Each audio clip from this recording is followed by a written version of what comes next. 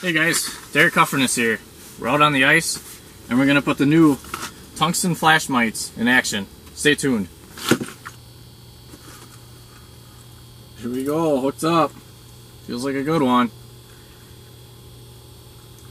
We have big gill.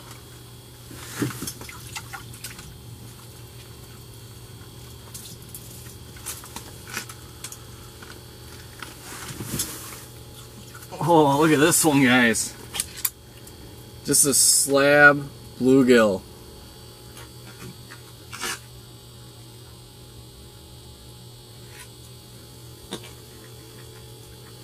So here's a little bit about the tungsten flash mite.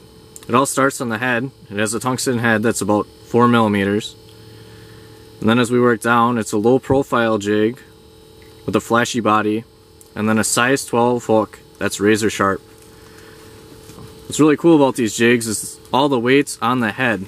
So as you jig it, as it sits horizontally, all the action from the jiggle is by the hook, which wiggles your bait or your plastic you're using, which really makes these jigs effective and helps you ice more panfish. Here we go, I just got hooked up, did some hole hopping. Look at this one.